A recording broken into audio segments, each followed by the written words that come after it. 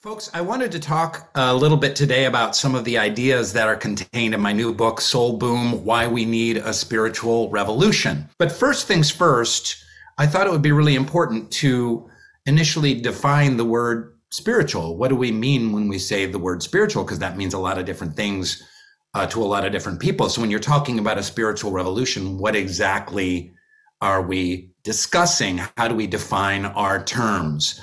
To a lot of people, spiritual means ghosts and seances and Ouija boards. That's certainly not what I'm talking about. To many people, spirituality or spiritual refers to a kind of what I would call a vague feeling in the heart while at a yoga class or meditating or a crystal or incense or something like that. That's also not what I'm talking about. I don't mean to insult that spiritual path in the slightest. I think it's incredibly important. More on that later. And to some people, the word spiritual is synonymous with religious and religion. And spiritual simply means church on Sundays at 11 a.m. That's also not what I'm talking about. I'm going to go right to the source. I'll go to the Oxford Dictionary. And spirituality is the quality of being concerned with the human spirit. And in the Cambridge Dictionary, it's the quality that involves deep feelings and beliefs of a religious nature rather than the physical parts of life. So those are two pretty great definitions. And right there, smack dab in the middle, is what I'm talking about when I say that we need a spiritual revolution. So to tiptoe toward some of these larger ideas, I need to go back in time. I'm throwing myself way back to my childhood in the 1970s. And one of the most important words from the 1970s is television. I was raised by a television, folks, like so many of us here in the United States. And two of my favorite shows from the 1970s kind of reveal what a spiritual path is. These two shows are Kung Fu and Star Trek. So I'm going to start with Kung Fu. Kung Fu, for those who don't know, is about Kwai Chang Caine. And he is a half Chinese Shaolin monk, practicing in China, learning not only martial arts, but Taoist wisdom, Confucianism, and Buddhist ideas of wisdom and self-reflection. He is then sent out of the monastery and he goes to the Old West. This is set during the 1860s. And he is wandering through the West and encountering all kinds of unfortunate events like racist cowboys and mean people and aggressive landowners with shotguns. And he is distilling his Eastern wisdom and sharing it with people. He is learning as he goes. He's learning how to be ever more thoughtful and patient in the midst of all of these terrible racist cowboys. And eventually there's always a kick-ass fight.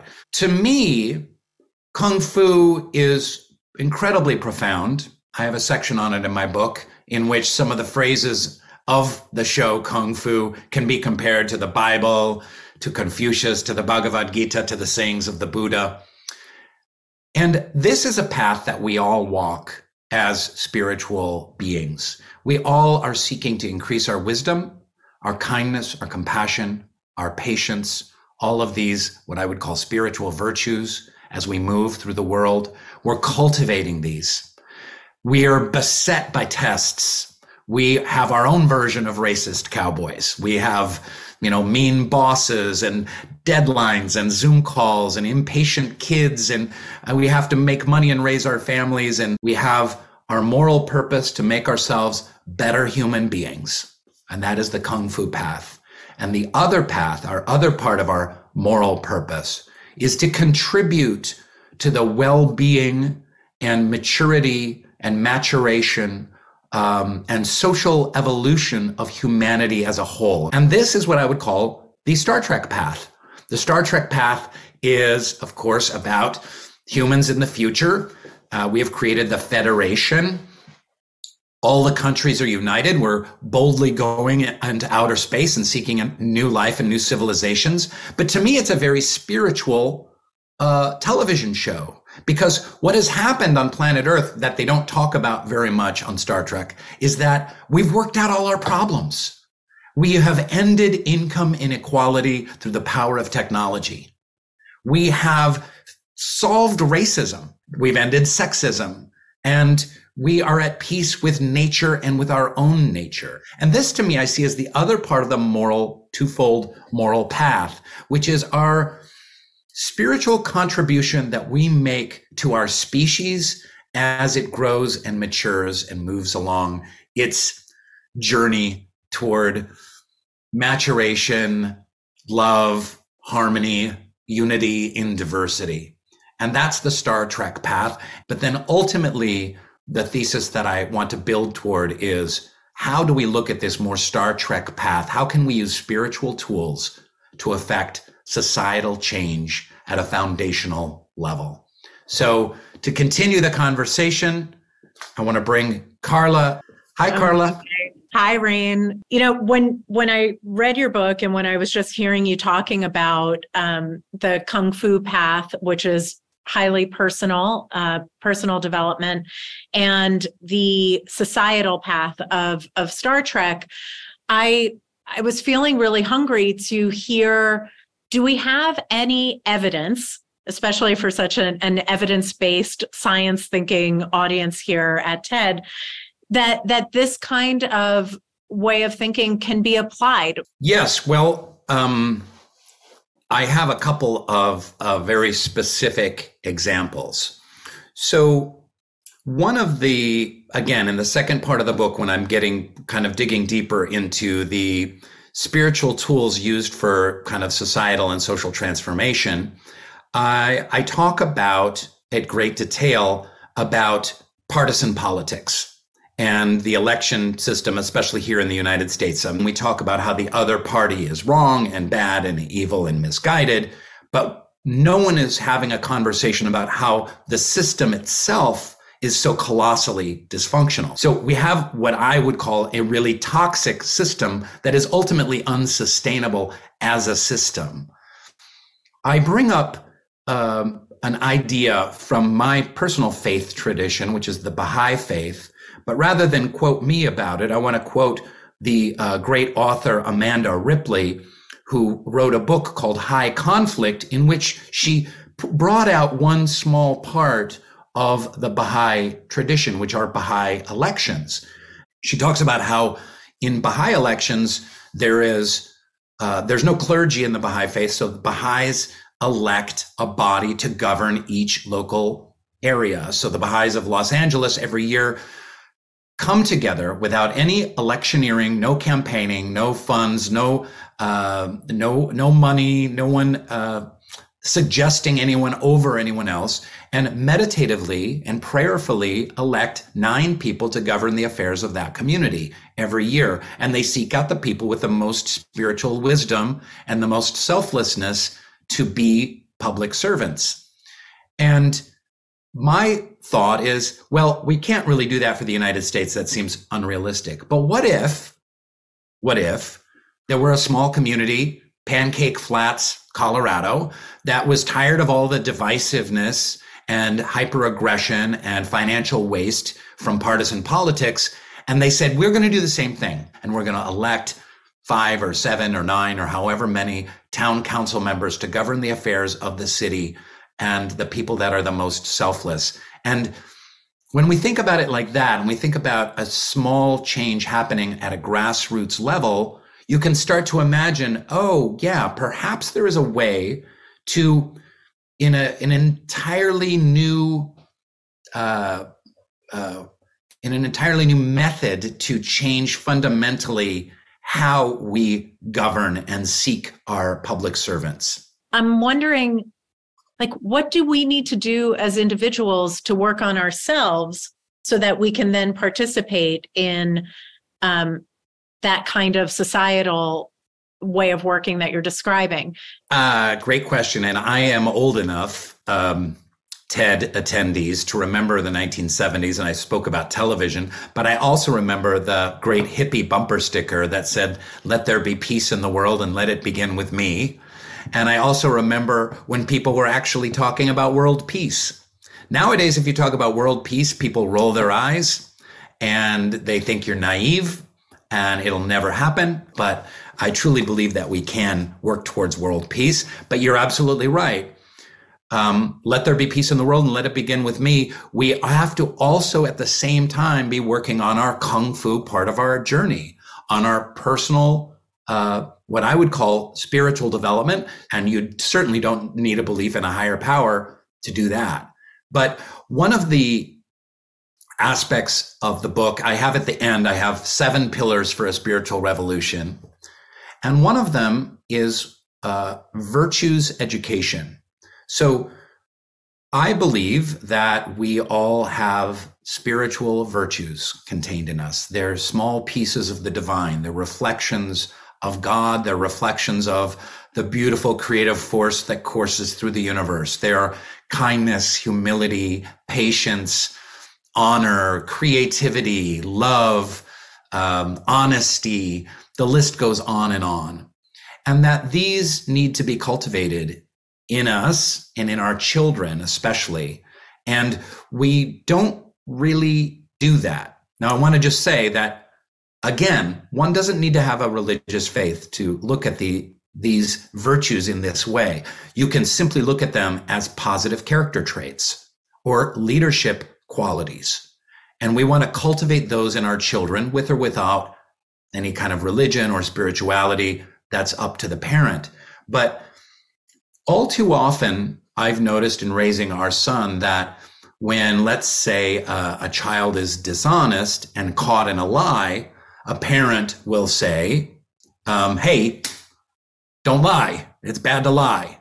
But they will not have done the work to talk about the quality of honesty and how important honesty is and how honesty manifests it in your life and how your life can be made better and other people's lives can be made better through the quality of honesty. But the importance of virtues education is something that we can do on a personal level. We can do it on a family level. We can do it in our cul-de-sac or our condominium. We can do it at our local church, and we can do it at our local school. And it's one of the pillars toward a spiritual revolution. And Rainn, one of the things that you talk about so eloquently in the book is really pointing to one of many pandemics that we're living through, including racism, sexism, materialism, climate change. You also talk about the mental health pandemic and particularly how that applies to young people in our lives. So I talk at great length in the book about having spiritual conversations about deep topics that have existed from the dawn of time, from the Hindu tradition, from the Vedas and Upanishads, the Bhagavad Gita, through the sayings of the Buddha, the Dhammapadas, through the Bible and the Quran and the holy writings of indigenous faiths as well and traditions. And one of the biggest issues with young people in the mental health epidemic has to do with resilience. If you ask psychologists, there is a lack of resilience in young people. So let's break that down a little bit. In our contemporary Western culture, we no longer talk about death. Death is it's taboo, it's forbidden. But because we're not talking about death, we're also not talking about suffering and the nature of suffering. And this is what the Buddha taught. I teach one thing and one thing only, suffering and the end of suffering. Guess what? Life is suffering. It's filled with disappointment and struggle and conflict and heartbreak and death of pets, of friends, of relatives, of grandparents. The list goes on. And so this affects young folk in a way that they have much less resilience. Now, there's much more to the mental health crisis than this. This is just one small slice of the pie, but it does have to do with why spiritual conversations and spiritual tools are so important. And it's interesting. I had heard the Surgeon General's discussion about the pandemic of loneliness, and it was very striking to me that it is both with young people and with our elderly, and really spanning generations, and incredibly serious. But in your book, you as a rhetorical device, you propose the creation of a new religion called Soul Boom. And in the tenets of that religion, you say that science and religion should really live side by side. This is a pretty crazy idea, right? That's such a great and important question. And I do believe that contemporary society has been so toxified by partisanship and bifurcated that for some on the political left, any mention of spirituality or spiritual solutions has to do with church, which has to do with the political right. And any talk about science and like science fixing, let's say, climate change or whatever, has to do with, a partisanship and negativity having to do with the left. So we're kind of at each other. And what has happened in this kind of church versus reason, faith versus reason debate is we've created a false dichotomy that science and religion, science and spirituality rather, are two wings of one bird, and that bird is reality. That they're not in opposition to each other. They are very much in harmony. They are two ways of understanding one reality. Science understands it's a way of processing data through experimentation, and it's also a compilation of the data that's been compiled that has been proven. And this is how we're able to have this conversation on these laptops with these cameras over the magical interwebs, is through the beauty, grandeur, majesty, and amazingness of science. So what does spirituality do? Well, throughout the great wisdom traditions, throughout the great faith traditions, not only of the Abrahamic faiths, but the Eastern faiths, the Taoist faiths, and the indigenous faiths, spiritual ideas seek to understand the reality of what it is to be a human being. You have like a very specific prescription of how to connect with nature to find that sacredness in life. You also talk about some personal, deep experiences that you had with that. How can we bring the sacred into our lives, in our day-to-day lives now? Right. So part of the spiritual journey and spiritual tools that I'm talking about in the book have to do with cultivating a life of deep meaning, purpose, satisfaction, and well-being. So I have a section of the book on sacredness because I went on a spiritual pilgrimage in my faith tradition, and it was so profoundly moving to me that there were shrines and prayer and meditation. There was connection to beautiful nature with a group of people from all over the world going on this same kind of journey together. And it was so deeply touching and meaningful. And then I got back to my life in Los Angeles, and everything was like Zoom meetings and phone calls and appointments, and I've got to run to Trader Joe's. And I was realizing there was a lack of sacredness in my own life. And I thought that this might be an interesting cultural conversation. Like, can we bring the sacred to bear in our daily lives in such a way that it fulfills our hearts and fills us with meaning and connection and transcendence? And I talk about how this doesn't necessarily need to be a shrine, although it could be a place. For instance, right outside my window here, I have a wooden bench that I meditate on every morning. So to me, that's kind of a sacred space for me. It doesn't need to be a place or a space. It could be a pancake breakfast. It can be a condition of the heart. But nature is a beautiful way to find sacredness. And this is something that everyone can agree on. The people who are walking a spiritual path, or those who are agnostic or atheist or spiritual but not religious, we can always bask in the awe and wonder of nature.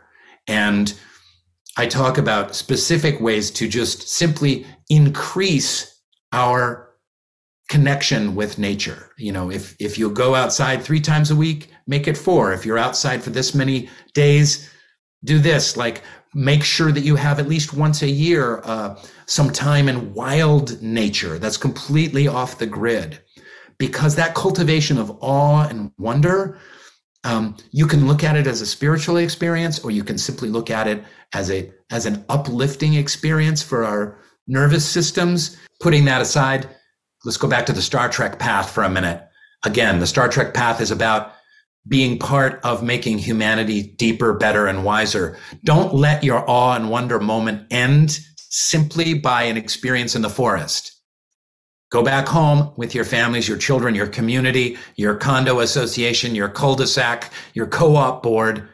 Do something to help preserve forests. Do something for nature. Get involved in a nonprofit for climate change. Save an animal. Be a part of making a difference by drawing on that powerful well of awe and wonder that you have connected with when you stood in a forest watching the sunrise. I think this is a perfect transition to some of our audience questions. We have somebody, let's see. A TED member, Diana, writes, you briefly mentioned yoga, church. If it's not those things, what do you recommend that people engage with to grow spiritually? And I think connecting it with what you were just saying, how do we connect the personal aspect of that spiritual growth to then be part of a community, to give back in service, to be part of something larger than ourselves? What does that look like? Great question. And I certainly don't mean to insult yoga. Let's go back to this very simple idea of Kung Fu and Star Trek. So we go to yoga class, we meditate, we pray, we read the texts from the holy writings that have been around since the dawn of time. And then we take that, just like I talked about our connection with nature, and we move it into service. Baha'u'llah, the prophet founder of the Baha'i faith, said all men were created to usher forward an ever-advancing civilization. So in this context, there is a spiritual charge to all people to help make the world a better place. You can be a bus driver, a school teacher. Everyone has a role to play in making the world a better place, right? So you take that action, whatever it is, volunteering, working for a charity, and guess what? When you give in service, that actually also recharges your own spiritual batteries. If you want increased well-being and greater happiness, give to others, share with others, serve others, live in service. You recharge your batteries, then you have even more to give. And the cycle continues. It's like a yin and a yang. Our TED member, Diana, writes, you mentioned that in the 70s, many people thought world peace was a worthy goal, and now many people think it's naive. What do you think is the best way to convince people who think wisdom equals skepticism or being real about the darkness of humanity? That's such a beautiful question and well posed. I'll share a personal story that I shared in the book. In my section, 7 Pillars for a Spiritual Revolution, I talk about foster joy and end cynicism.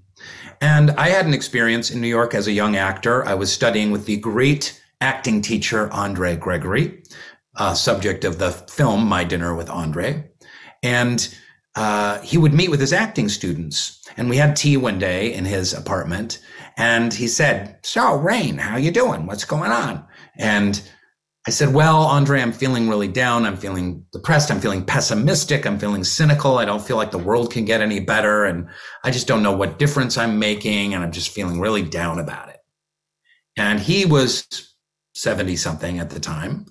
And he reached out and grabbed my arm hard. And he looked right into my eyes like laser beams. And he goes, I'll never forget this. He said, don't do it. You can't do it. If you're cynical, if you're pessimistic, they win. If you're negative, they win. You have to stay hopeful. You have to keep hope alive. You have to stay optimistic, because if you're cynical, you'll sit back on your couch and you won't do anything. But if you stay optimistic and hopeful and positive about change, then you're actually going to do something. Don't let them win. And he released me, and I went out of his apartment into the West Village of Manhattan, and it really stuck with me my entire life. And I have my own internal battle because I can get very pessimistic and surly and negative. My own internal battle is on a daily basis to say, to keep hope alive, what can I do? How can I make a difference? How can I make the world a better place? Because he's right. The more cynical we get and pessimistic we get, especially about something as important as climate change or ending racism, for instance, things are just going to stay the same. I am a poet at heart, and I think we need to kind of close there. One of the poems that you include is one of my favorite poems, William Carlos Williams. And the poem reads, "It is difficult to get the news from poems, yet men die miserably every day for lack of what is found there." What does that have to do with spirituality to you? It's a beautiful way to bring this conversation around. When I was speaking about these pandemics, I frame it by using that poem. It's a segment from a much larger poem by William Carlos Williams. "It is difficult to get the news from poems, yet men die miserably every day from lack of what is found there." What is found in poems? Universal human experiences, transcendence, beauty, inspiration, upliftment, a mirror being reflected toward us, a kind of storytelling, a metaphorical kind of storytelling that reveals truth about the human condition.